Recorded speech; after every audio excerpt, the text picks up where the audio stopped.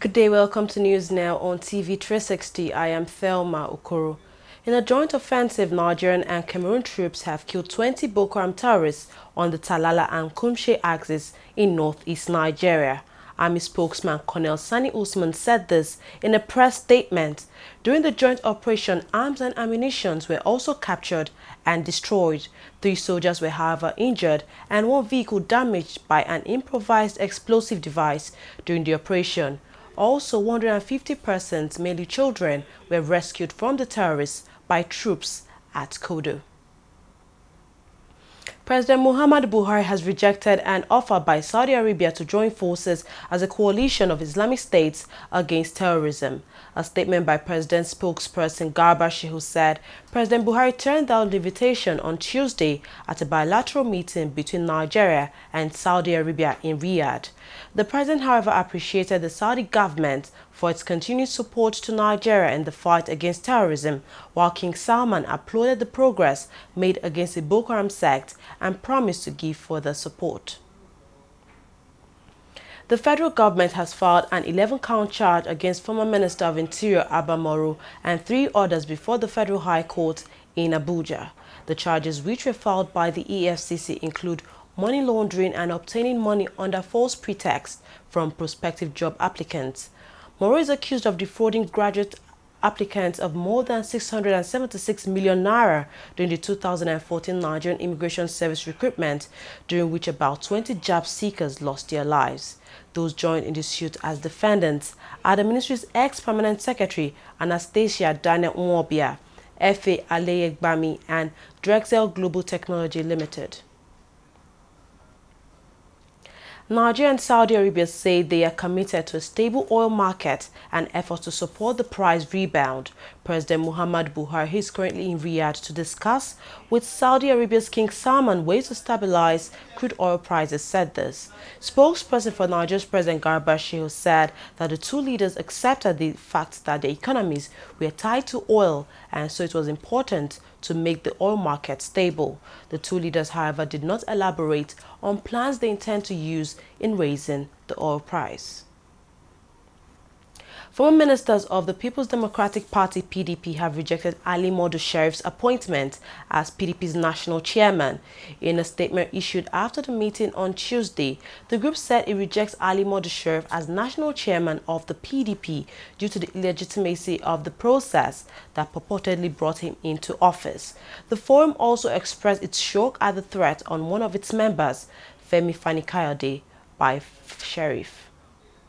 We, the People's Democratic Party ministers from 1995, 1999 to 2015, hereinafter referred to as the Forum, made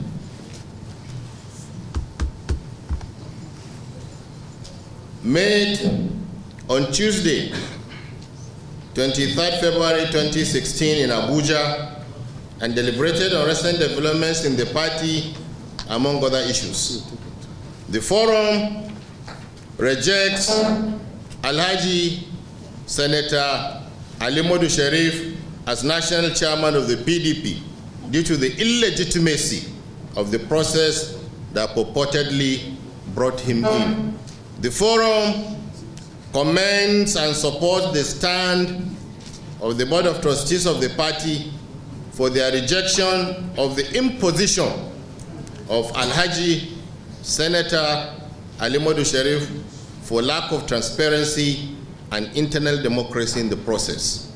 The forum calls for the conduct of congresses at all levels of the party, leading to a credible national convention that should be held before the 28th of March 2016 to return power to the people in tandem with the constitution of our party and as encapsulated in our party's motto, power to the people.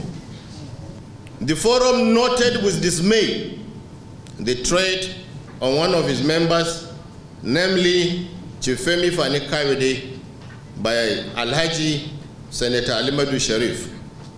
We want to reiterate that a threat to one is indeed a threat to all of us. Still on Ali Modusher, former Aviation Minister Femi Fani-Kayode has reacted to the threats made by the PDP chairman.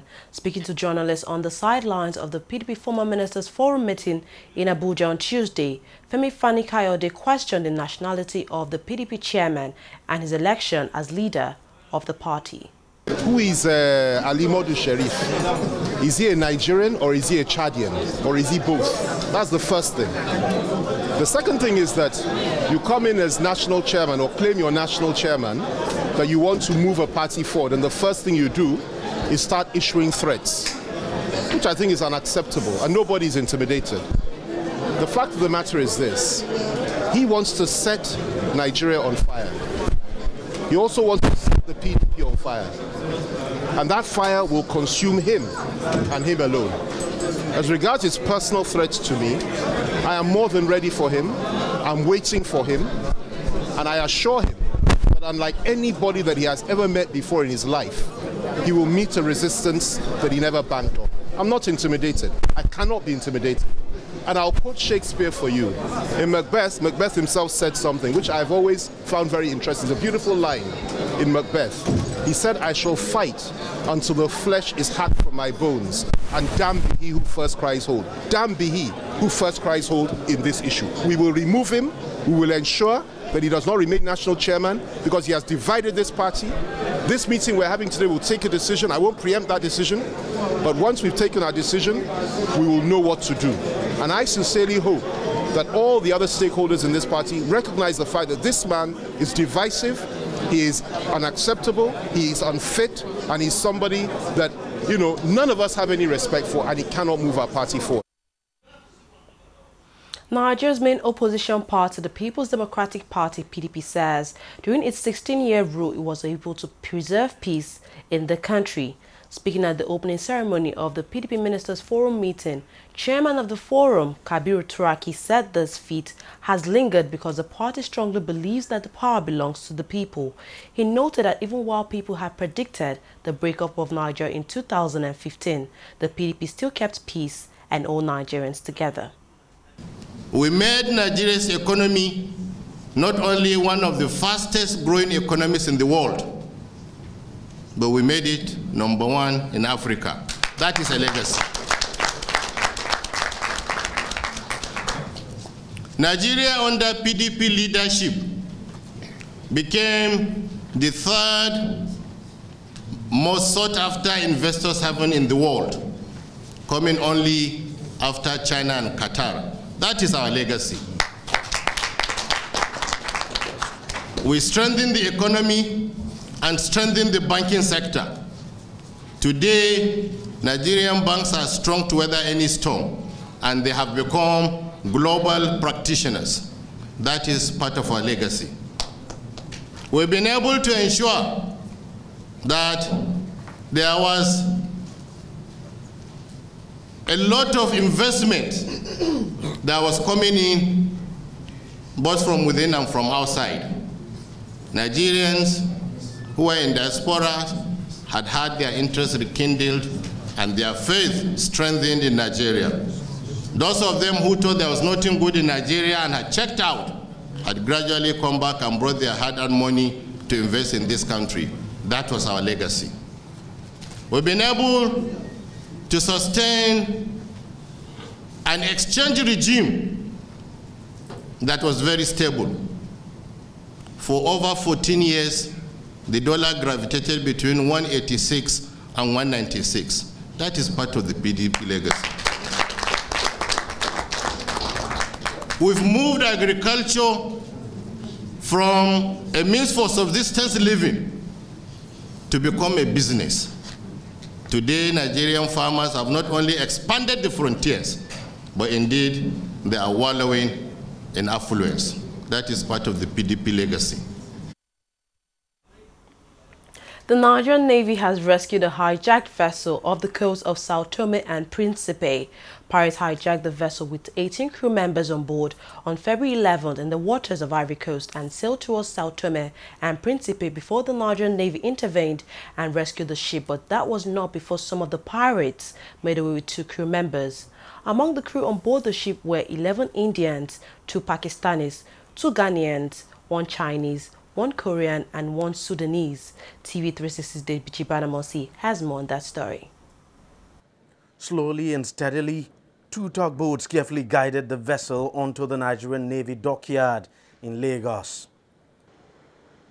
The Saudi Arabian-owned oil tanker MT Maximus was hijacked February 11th off the coast of Côte d'Ivoire as it transited to Lomé, Togo, with its cargo of 4,700 metric tons of AGO, otherwise known as diesel. The pirates then renamed the ship MT Elvis 5 and removed its radar to conceal its location. Rear Admiral Henry Babalola, who coordinated the rescue operation, said the Nigerian Navy got involved when the ship sailed towards Nigerian waters. This operation actually started on Thursday off the coast of Togo, and an American warship was at sea and they were relaying this to Togo. And from there, like we said, they moved to Ghana, and the Ghana Navy too was on patrol. They told us don't tell them. They sold a decoy. They were moving towards our coast, and all of a sudden they made a detour and headed southwards. That was where we scrambled in Sokpabana and another sister ship in Sagbama. And as they were going, we believed that fine, maybe they might be battle weary, fatigued or something. We prepared, and then a Centenary third ship that is, as we speak, is on standby. And when we got to the objective, we were directing the operation from naval headquarters in Abuja. After a tense standoff on the waters of Sao Tome and Principe, the naval personnel were able to board the vessel. One of the pirates was gunned down, while 6 others were arrested. The Nigerian Navy, because we have the reach and the capability, we are charged with patrolling the common sea corridor between Nigeria and Sao Tome and Principe. And all of these are ensuring Nigeria Sao Tome Joint Development Zone Authority. So that was what we did. And we asked them, they were aware of what we were doing, and then we also informed contiguous navies in the areas before we did that. And then the first thing this vessel did was that when we stopped to challenge, they said, no, we are in international waters. And our strong point was the fact that we had a JDZ agreement with Sao Tome and Principe, which maybe was unknown to them, and that was what we did at them. It's true. The idea is that anything happening in another country's maritime space will invariably have repercussions on us. Some 5-10 years ago, our waters were extremely unsafe and everything. So we carried out some deliberate efforts. And what happened? The criminals relocated to Benin Republic. He took a Nigeria-Benin joint agreement to have Operation Prosperity. And what we are witnessing today, they have moved to Togo, they have moved to Ghana. And we fold our arms because the common sea corridor where we import and export our goods are via these seas. And if we don't make deliberate efforts to secure these seas, the seas will become very, very dangerous to do business with. There will be more in terms of insurance premium. At the end of the day, invariably, this extra cost will be transferred to the consumers. After the body of the dead pirate was loaded onto a waiting ambulance, the crew emerged and walked onto the deck. They were greeted by senior naval personnel and officials from the various embassies. The captain of the ship was full of praises for the Nigerian Navy over the rescue. He also appealed for the rescue of the 2 crew members taken hostage by some of the pirates. One is Indian and another one is Pakistani nationals. So they disembark at sea around 300 miles from Lagos. They have no idea where the direction, along with around 8 pirates in a wooden boat. So now really I request the authorities. The rest everything is in our face. You can read what you feel. It is in our face. Whatever the internal injuries is, internal mind, everything is in our face. And I thank Nigerian Navy, a man who told me when the bullet was passing just 5-10 mm on top of my head, he said, I will give my life for you, Captain. Don't worry. Nobody in the world will speak such a words. I don't have tears to come. I really salute the sailors and the officers who come to us. The arrested pirates have now been handed over for prosecution while the search for the seamen taking hostage continues. The Nigerian Navy says it is sending out a clear message that not only is the Gulf of Guinea safe, but that it is ready to act whenever asked to do so, even when such actions might require it to go beyond the territorial waters of the country, as has happened in this case. DJ Bademasi, TV360 Nigeria, Lagos. President Buhari has vowed to severely punish all those involved in the padding of the 2016 national budget.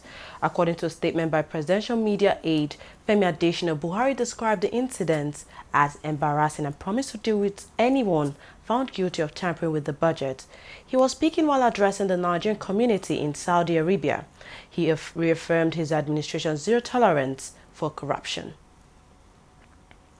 A federal high court sitting in Lagos on Tuesday threw out a suit over the hike in electricity tariff for lack of merit. Presiding Judge Justice Mohammed Idris held that contrary to the claims of the Nigerian Electricity Regulatory Commission (NEC), there is no indication that an appeal has been listed for hearing at the appeal court. NEC had asked the court to stay proceedings until its appeal against two previous rulings are heard and determined by the appeal court. The application was dismissed and a cost of 10,000 naira was awarded in favor of the plaintiff, a Lagos-based lawyer identified as Toluwani Yemi Adebi. The National Human Rights Commission has set up a special investigative panel to look into petitions and complaints of oil spillage and environmental ruin by international oil companies in Nigeria. The action comes as part of efforts to finding a lasting solution to the age-long problem of oil spillage and little or no compensation paid to the affected people in the oil-rich Niger Delta region in the country. The executive director of the commission, Professor Bem Angui, said that along with the findings of the panel, previous reports and recommendations made over environmental degradation in the country would be implemented. The Lagos State government on Tuesday announced it has concluded plans to establish the first ever high-power DNA forensic laboratory in Nigeria. A statement issued in Lagos said the establishment of the forensic lab was part of the state's commitment to criminal justice sector reforms. The State Attorney General and Commissioner for Justice, Adeniji Kazeem, hailed the establishment of the center, saying it would help fight all forms of criminality in the state. Minister of Information and Culture Lai Mohammed has described China as one of the most important partners in Nigeria's quest to develop its infrastructure. Speaking while addressing the ambassador of the People's Republic of China to Nigeria, Ambassador Gu Jiaoji, who paid him a visit in Abuja on Tuesday, the minister said this was a clear reason why the Nigerian government holds its relationship with China very dear. The minister also called for more partnership between the two in areas of tourism, saying China had done very well, especially in the area of domestic tourism. We'll take a short break now. When we come back, we'll look at business and international stories. Stay tuned.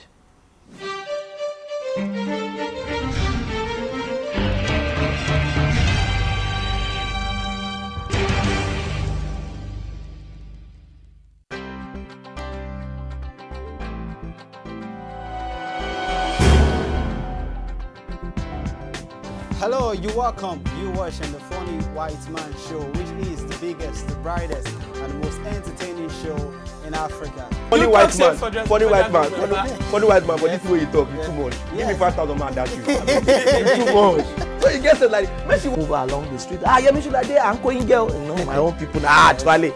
Yeah, fine, it's fun, I enjoy it, and I'm one of those very few. I'm forever taking it personal.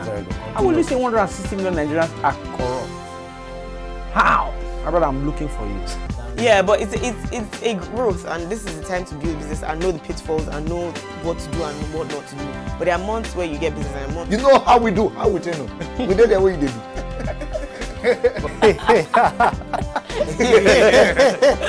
Hello, you're welcome. You're watching Trending Matters on the Funny White Man Show. Of course, they will bring you trending issues just to entertain and tickle your fancy.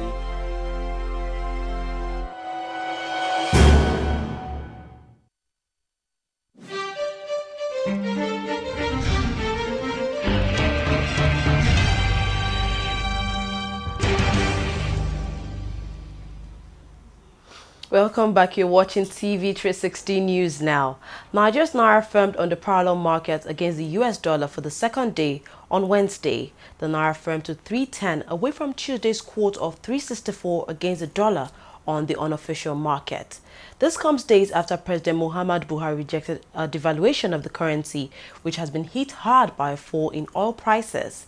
The official interbank rates remained, however, at 197 to the dollar at the close of trading on Tuesday.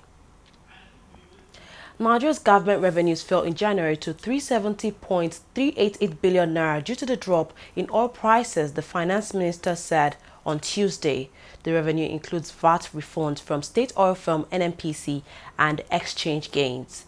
Adeosun also said that excess crude account remains unchanged at $2.26 billion. Nigeria, which is Africa's top oil producer and biggest economy, relies on crude sales for about 70% of its government revenues. Global crude oil prices have fallen sharply since mid-2014, hurting the country's public funds and leaving many states unable to pay public salaries in time or refund infrastructure projects and other state services.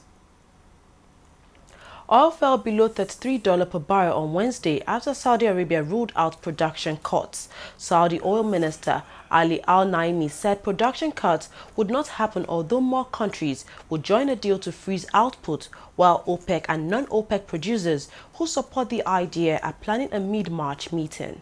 Brent crude was down 76 cents at $32.51 a barrel, while U.S. crude fell 94 cents to $30.93 a barrel.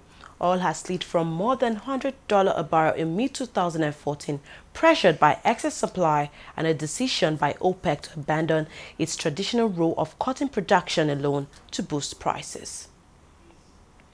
Donald Trump was declared winner of the Nevada caucus on Tuesday night, gaining a third consecutive victory in an early voting state and threatening his position in the Republican presidential race. Senators Marco Rubio and Ted Cruz, who have been attacking each other this week, are vying for second place, while party officials said they were looking into reports of double voting and not enough ballots at one caucus site. Some volunteers also wore clothing in support of Trump, but officials said this was not against the rules.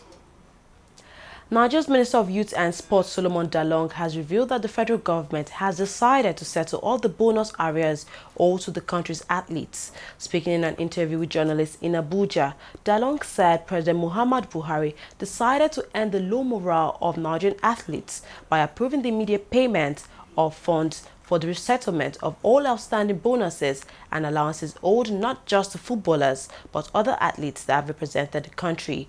He added that the funds would be used to help the athletes prepare adequately for this year's Summer Olympics in Rio, Brazil.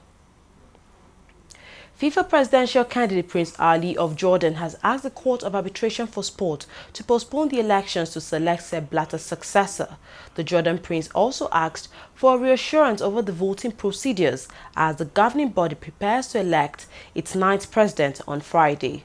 A statement by his lawyer says Prince Ali took the matter to CAS on Monday, and the 40-year-old already has plans to test FIFA's resistance to the transparent votes by having some of them sent to Zurich prior to Friday's election. Well, we've come to the end of news now. Thank you very much for watching. I am Thelma Okoro.